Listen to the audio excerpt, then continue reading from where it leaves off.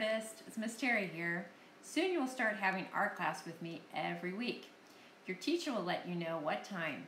Before we begin those classes, I'd like for you to make something, an artist's toolbox. In it, you will collect materials and objects that you have at home, and something that you think an artist, meaning you, will use during our art time. This will be your special box for you to keep all your art supplies in it for our class.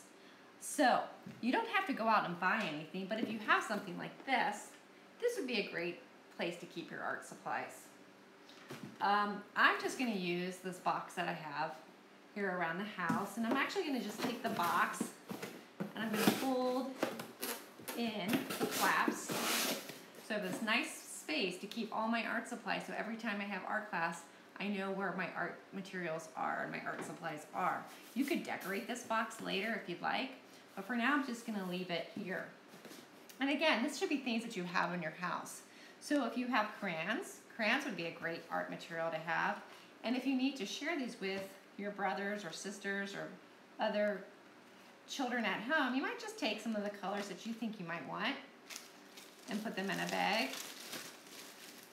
and put them in your box. What else do I have? I have some colored pencils. If you have some colored pencils, those would be great for your art box. Paper.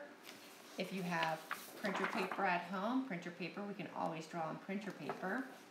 And even some recycled paper where you can draw on the back. Ask an adult in your house to see if they have any paper that they're not using anymore that you can use to do work on drawings with. Even recycled paper, paper that's in the junk mail.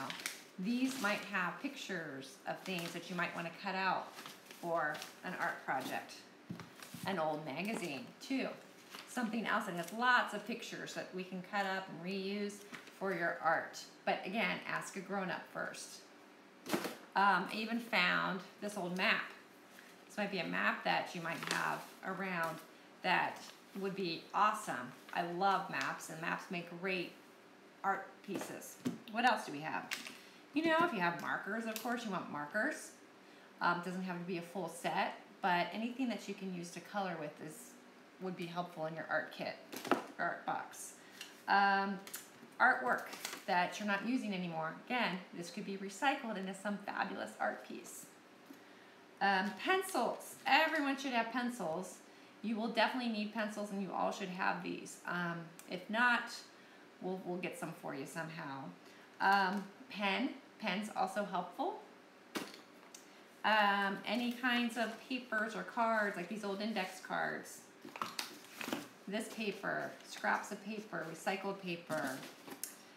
If you have glue, you don't need a glue stick, and you don't need to go out and buy one, but if you have a glue bottle, even an old glue bottle that still works perfectly fine to use for your art toolkit.